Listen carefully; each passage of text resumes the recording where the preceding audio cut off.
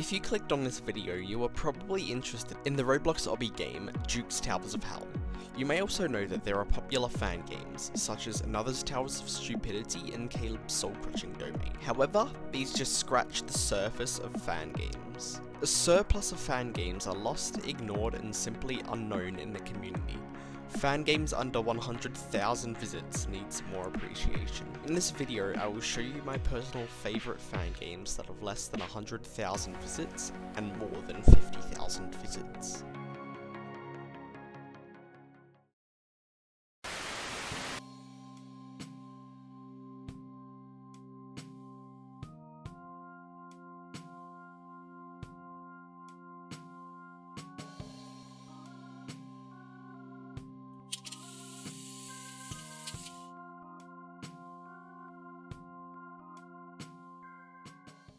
The fifth best fan game on this list is Rami's Pillars of Hell.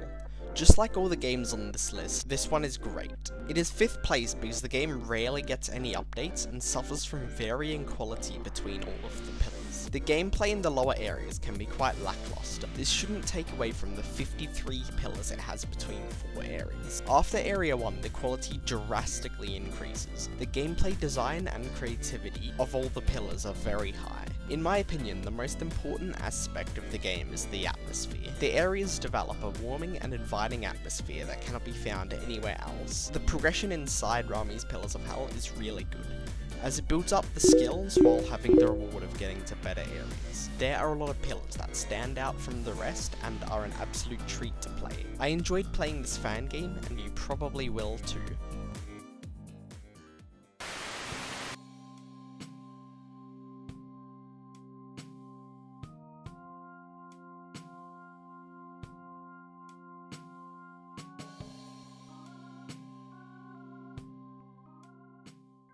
Coming in at number 4 is Wonder's Towers of War. Wonder's Towers of War is a well-developed fan game which holds 4 depths. The game is consistently getting updated with new towers and other stuff.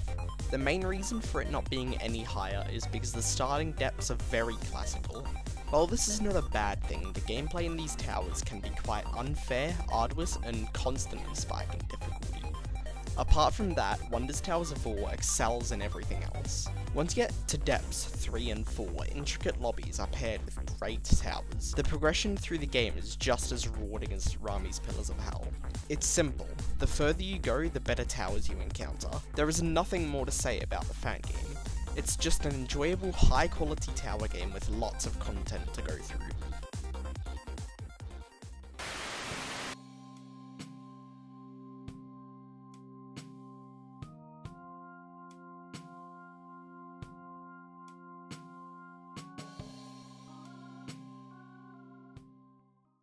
Confusing Cylinders gets the bronze medal. It deserves this medal because it uses one of the most unique frame types, a cylinder. And yes, they are the 3-dimensional shapes you learnt in 3rd grade. Cylinders are very unique in the way that there isn't much space inside, leading to larger outsides and very confined gameplay. There are 6 areas of gameplay in total, 3 realms and 3 territories. Apart from the one-of-a-kind frame type, the game retains the quality across all of the areas. While there are some slight improvements between areas, they remain fairly consistent. It is flawed from the gameplay not being great at points. Some of the gameplay can be quite infuriating, and the quality of the cylinders, which also vary a lot from 2020 creations to like 2024 creations.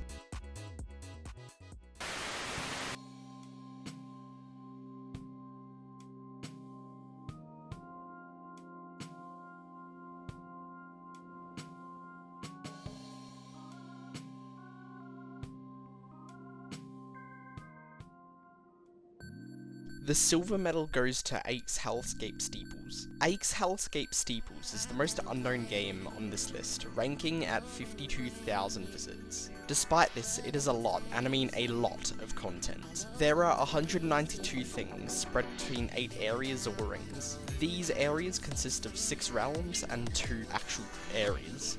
Area-wise, this is the largest fan game on this list.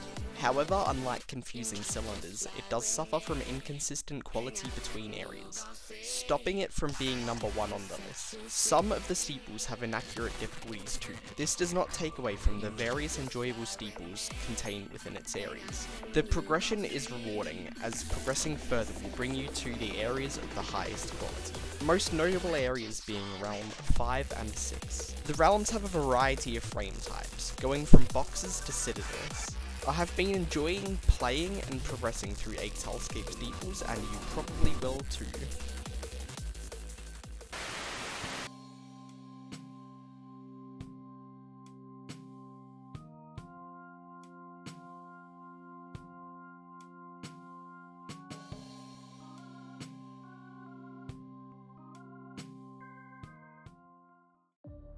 Nox's Citadels of Hell, to no one's surprise, takes the gold medal. While Nox's Citadels of Hell does not have as many areas as the other games, the 4 areas it does have is some of the best in the JToH Fangame community. The game uses citadels as its main frame type.